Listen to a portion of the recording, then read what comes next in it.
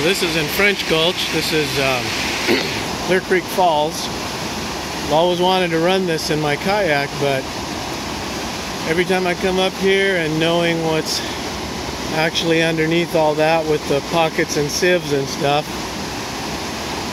I always change my mind, and I think I'll probably change my mind today.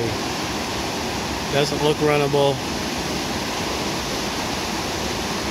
especially with the boat I currently have. I brought my All-Star,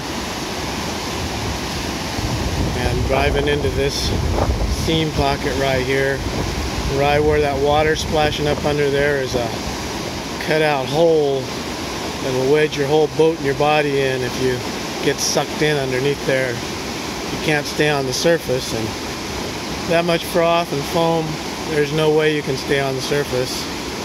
Making a big right hand cut to the other side just sets you up for that piton rock, which isn't going to work either.